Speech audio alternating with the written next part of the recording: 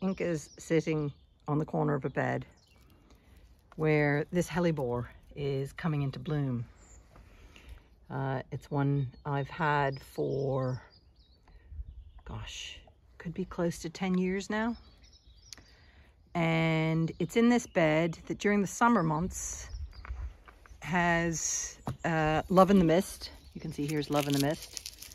And there are seeds, so I can let them go. But anyway, this area is full of these different flowers, the dead bits, which I leave for most of the winter so that the insects, oh look, you've come now too, haven't you? So most of the insects can, insects and birds can feed off the seeds. And there's still seeds left over, as you can see, from this love in the mist. So I'll just put them back in the bed and hopefully that will start creating a cycle of self-sowing. But the reason why I have this hellebore here is because I have this wonderful Japanese maple here with that wonderful red trunk.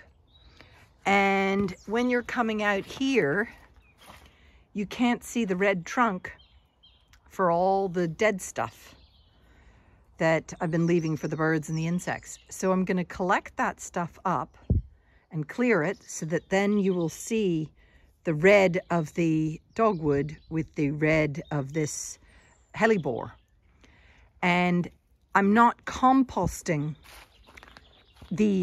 all these, I'm not putting them in the compost heap, because when hibernation occurs, these stalks, if you can see, they're hollow.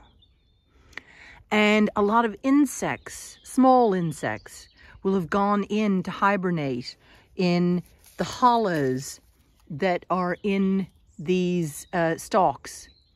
They could be small caterpillars, beetle larvae, all kinds of things. And I want to keep the biodiversity going. So I will clear these out. You can see I started there. There's a pile. And I leave them lightly. Oh, look. Oh, look. Pollinator has arrived. Where is it? I just heard it arrive. Let me see. There it is. And there you have Irish native black honeybee. That's a native honeybee pollinating this hellebore. So that's the other reason why I have the hellebores, is for pollen at this time of year. Why I also have crocuses, and the crocuses are coming out like bilio, which is fantastic. But I love that the pollinators are here as I'm talking about. Oh, it's gone. Never mind. I gave it a fright. Okay. Well, I'm going to show you the before, and then I'll show you the after of this particular flower bed when I clear out all this dead stuff. Okay, now you can see the red of the trunk of the Japanese maple. And in a few years' time, when this red hellebore gets a bit bigger, I will dig it up and divide it by 3 and spread. Oh, look! Another pollinator has arrived. There you go. At work. So that's the other reason, besides the beauty of having hellebores and all different varieties around the garden. Anyway, I've cleared this up and I have one more job to do. This is, well, yeah, and you're coming to help me, aren't you? All the dogs. This is my pile and I have to, can you move there? I have to dig up. These are oxeye daisies and these are the primroses, and they're really, really big. So what I'm going to do, this is the native kind of primrose, the low-lying one. This is the primrose that goes up about 3 or 4 feet in height with the big yellow flowers.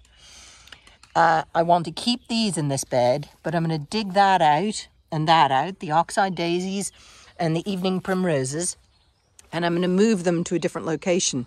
You can see there's quite a few of the oxeye daisies and the evening primrose, and over there where Inca is, there's some very big evening primroses. So I'm going to dig those out, and there's lots of little ones over there. I'm going to dig those out and transplant them elsewhere so that the seeds that grew will be able to contribute somewhere else, but not where I want them. These will all grow out beautifully and flower, and they flower pink flowers which reflect again on the Japanese maple trunk. So I'm trying to make this bed kind of always contribute to that. So there's kind of pinks and purples and things like that. Anyway, I'm going to get to work digging up the oxeye daisies and transplanting them. Isn't that right, pup? So this bed is looking very naked now. I've weeded out most of the seedlings. You can see they're all right here. Yes. And, oh look, I want to put that back in. That is something I want to keep. So I'll put that back in. But all these other ones, these are baby daisies, oxeye daisies. You can see their roots are all right here. And because it's early enough in the season, I can plant them out in a field or near a field. I'm going to plant them in one of my tree plantations. So there will be loads of oxeye daisies, and then they can all, and primroses. See, there's the evening primrose. And they can all then just keep re-sowing themselves naturally like they were doing here, because this bed at one stage was just oxeye daisies, and I wanted to make it a little bit different. So now I'm having a dog tussle. Anyway, I'm going to bring this bucket out and I'll show you where I'm going to plant them. And then hopefully we'll be able to see all of these take off during the growing season. Isn't that right, puppers? Clever dogs.